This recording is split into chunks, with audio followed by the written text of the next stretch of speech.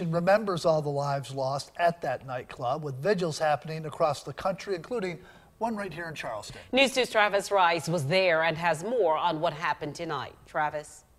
Hey, good evening, Brendan and Carolyn. Charleston is among an uncoveted list that perhaps knows what Orlando is going through best. The holy city standing for Orlando.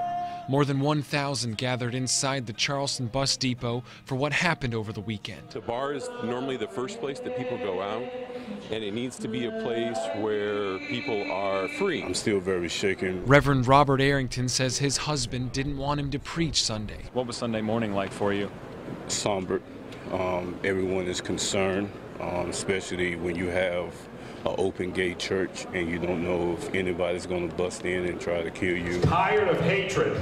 I'm tired of hatred. Mayor John Tecklenburg expressing his exhaustion with violence the city knows too well. We will not let a singular act of evil overwhelm our abiding sense of love. My partner's cousin lives in Orlando, and she has multiple friends that were victims. Orlando's event's too close for Trevor Donovan and his partner. They've been to the nightclub where it all happened. This night, he says, is about everyone's love. We're a wall that can't be knocked down. We're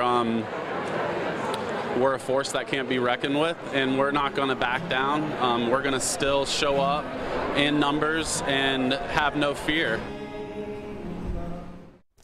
There will also be 2 more vigils for Orlando this week, one in Goose Creek tomorrow and another in Somerville Wednesday. Reporting in studio, Travis Rice, News 2.